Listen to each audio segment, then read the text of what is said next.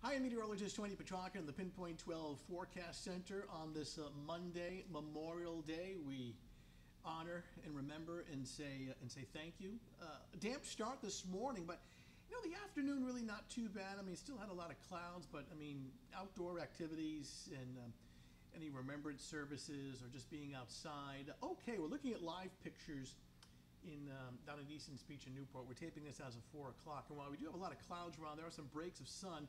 So the afternoon, actually not bad despite the cloud cover.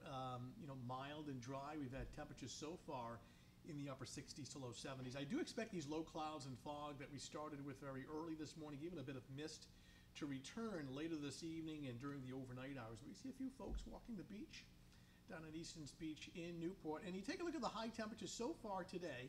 And again, we're taping this as of 4 o'clock, and now that the sun's trying to break through a little bit, and we're still, 4 hours from sunset, we may add a few more degrees, but essentially topping out today in the upper 60s to low 70s. Not bad considering the average high for this time of year is in the lower 70s. Satellite and radar composite shows the cloud cover, but it also shows some breaks at times in the overcast, allowing for a little partial sun to come through, and otherwise, fairly quiet. Across New England, there's really not much in the way of precipitation, just varying amounts of clouds. As we widen out the view and you take a look across the Central Plains with warm and humid air, showers, and some thunderstorms. When we overlay the temperatures at the 4 o'clock hour, and you can see that wedge of warmth from the Great Lakes down through the Deep South, and that is headed our way over the next several days. Now, Louisville is what? Is that 89? Yeah. We're not forecasting 89, but areas away from the coast, away from any ocean influence, next several days starting tomorrow afternoon, and we're thinking upper 70s to near 80. So, and a little more humid too, so it'll feel more like summer. So, bottom line, some warmer weather is on the way.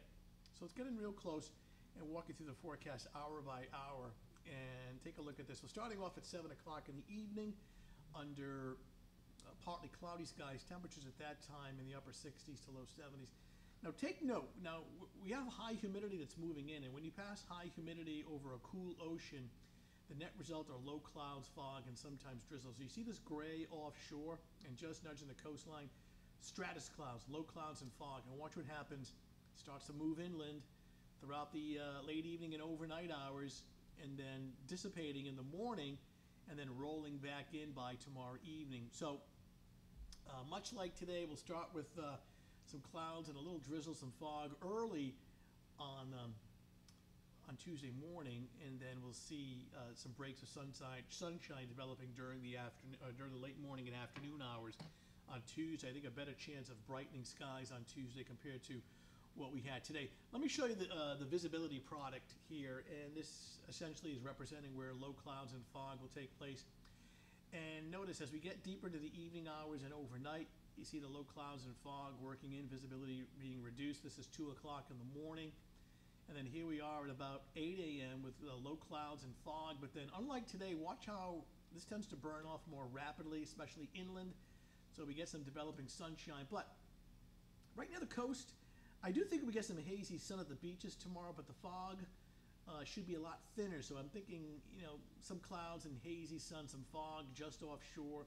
The sea breeze may bring the fog back in by late afternoon, probably socked in most of the day for Nantucket and Block Island. So as far as the coast, I think a little bit of thinning of the fog in the afternoon for some hazy sun, but then the low clouds and fog to roll back in for evening. So for this evening, any breaks of sun we have at 7 o'clock, giving way to low clouds and eventually some fog later at night, especially along the coastline. Could even be a touch of drizzle early in the morning with clouds and fog at 6 a.m. By mid to late morning, it's burning off. So by 11 a.m., partly sunny, upper 60s, warmer.